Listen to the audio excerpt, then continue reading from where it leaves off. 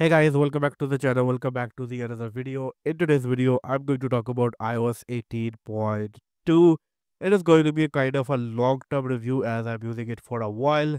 I will talk about the battery life, performance, and some of the issues that are going with this update. So without any further delay, let's start and let's talk about the battery life.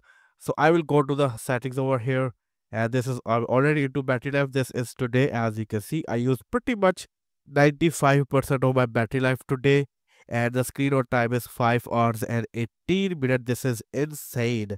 YouTube for a while, tab threads, and some other applications. It is really good, but I just got this battery life good today. Before this, battery life was really bad. For example, if I go to this day, as you can see, I use pretty much 80%, and it was 2 hours and 30 minutes.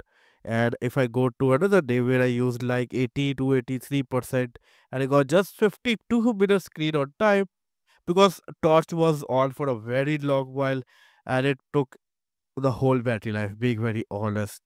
And if I go to this day where I use like 75%, and it was just 1 or 20 minutes, and the most battery was consumed by camera. But today I was using YouTube, and I was using other apps like TabMan, that is also a sport app where I watch cricket matches, and some other apps. And today I got a really good screen on time. So I'm happy with today's screen on time. But other than that, iOS 18.2 battery life is not going good, as many people are also complaining about that. I will talk about the issues at the end of this video. So this was the battery life. It was decent today. It was good today. In fact, it was even the best today, but it is not good in couple of previous days. So I will rate it is okayish battery life for the iOS 18.2.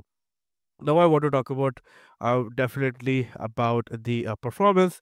So for that, I will go to the Geekbench score, as Geekbench score is also decent. If I go to the CPU benchmark over here, CPU history over here, 1330 on a single core, while 3082 on a multi-core. If I compare single core with the average iPhone XS score, single score are good. If I compare the multi-core score, and as you can see, on 18.2, I'm getting a way better score than the average one. So you can get the idea that how the performance is going on. So yeah, all paper scores are good. If I go to the GPU benchmark over here, GPU history, it is also 18.2, as you can see, and 9868, which is insane. If I show you the average score, that was 8182. So which means I'm getting a way higher scores on this device with a GPU benchmark too. So in terms of marks, or you can say in terms of scores, on paper things look really great. And yeah, overall in usage, performance is a very decent. I haven't sort of any lag issue, nothing going on. So battery life is decent, performance is also decent. Now let's talk about bit of bugs that are happening. Most importantly, a touch responsive issue is going on. So I'm just gonna show you. I'm gonna give you an example of touch response issue. So for example, this is something, and I want to edit this picture from here. I do a crop, I do air. I don't know if it is going to work right or not. As you can see, I'm doing done it. It like took 2 taps, 2 or I think 3 taps, and then it is done. So yeah, there is some touch responsive issues going on. Also, some people are complaining that they are seeing gray line in the photos. I am not seeing that. Sometimes it appears, sometimes it disappears.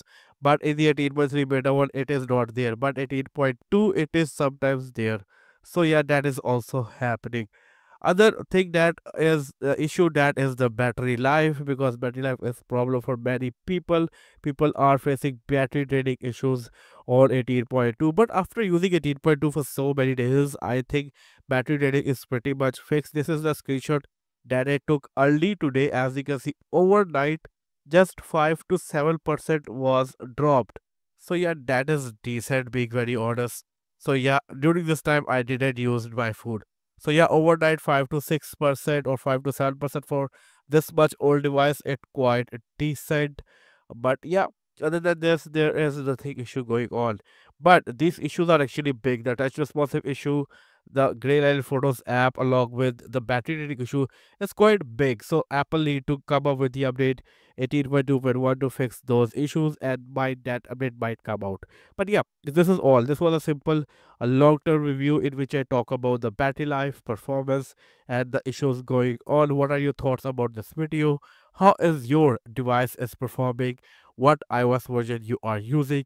Let me know in the comment section below. This is all from this video, and I will see you in my next video. Until that, take care. Peace out.